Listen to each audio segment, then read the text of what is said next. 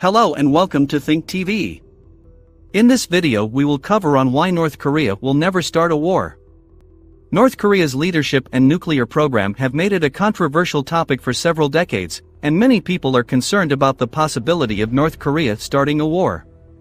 However, in this video, we will explore why this is unlikely to happen. Firstly, North Korea's military is aware of its limitations.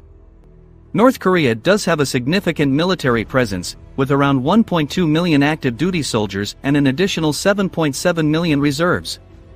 However, it is widely recognized that North Korea is outmatched by the military capabilities of other major world powers, such as the United States. North Korea's equipment is outdated, and its troops are poorly trained and poorly fed. Any attack by North Korea would likely result in devastating retaliation, and the North Korean leadership is well aware of this fact. Furthermore, North Korea is heavily reliant on trade with other countries, particularly China. In 2020, China accounted for over 90% of North Korea's external trade. A significant conflict with any country could potentially lead to economic sanctions that would further isolate North Korea and significantly harm its economy.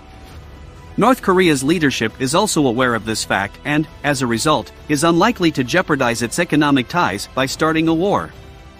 Another factor that makes it unlikely for North Korea to start a war is the potential impact on its citizens. North Korea has a population of around 25 million people, who are already living in difficult conditions. The North Korean regime has been accused of several human rights violations, but even with that said, the country's leadership is unlikely to put its own people in harm's way by starting a war. Any conflict would inevitably lead to civilian casualties and destruction, which is something the regime would want to avoid. Additionally, the North Korean leadership is well aware of the potential for a mass exodus of citizens if a war were to break out, which could destabilize the regime.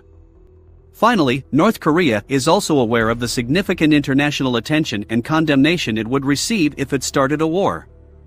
North Korea's leaders have previously been heavily criticized for their human rights record and nuclear program, and starting a war would only serve to increase that scrutiny. The international community would undoubtedly come together to condemn any unprovoked attack by North Korea, and this is not something the regime would want.